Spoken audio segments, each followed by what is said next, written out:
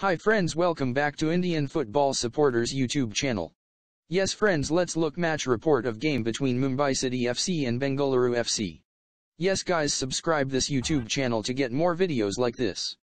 Yes guys, today we seen match between Mumbai City FC Bengaluru FC on Fatorda Stadium.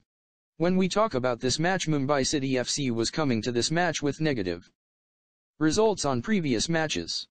And another thing is Mumbai City FC missed Ahmed Jaha on this. Ahmed Jaha is key player of Mumbai City FC.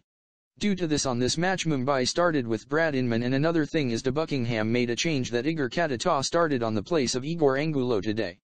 When we came to Bengaluru FC, they are coming with and draw against SC East Bengal, in lineup of Bengaluru FC same as usual. When we talk about first half, we seen Bengaluru FC playing better than Mumbai. Bengaluru FC defense was deadlocked the attack of Mumbai City FC.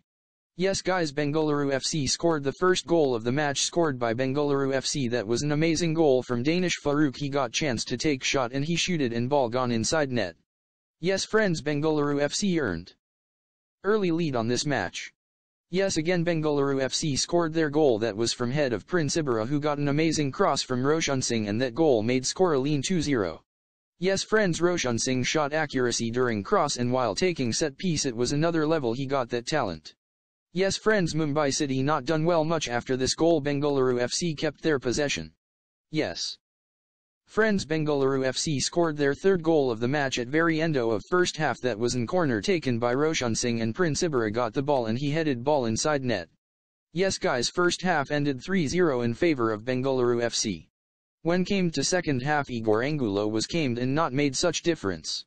We seen the problems of Mumbai City FC today. I hope they will improve better. Bengaluru FC was converted the chance they got on this match and got good result. They had to continue like this. Yes guys, match ended as 3-0. Please comment your opinion about this match. Okay guys, video is over. I hope you enjoyed. Thanks for watching.